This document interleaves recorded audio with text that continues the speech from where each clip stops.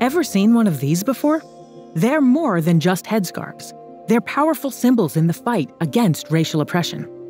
By 1763, when Spain successfully invaded the Louisiana colony, there was a large population of free Black people living and thriving in Louisiana.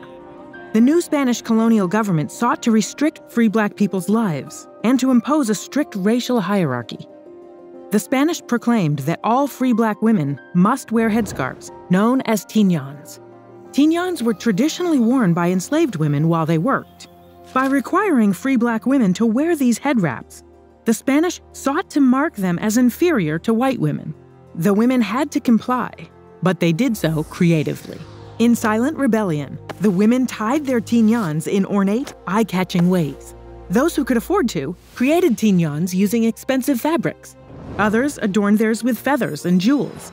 Meant to stifle their voices, instead, Tignons became a form of expression and individuality for Louisiana's free Black population, who reappropriated these symbols of inferiority and oppression and wore their Tignons proudly.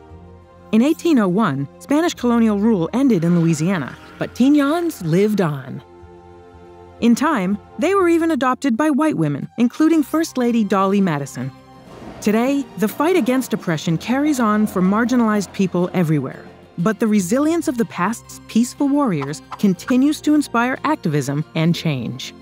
In what other ways have oppressed peoples used fashion to protest against injustice?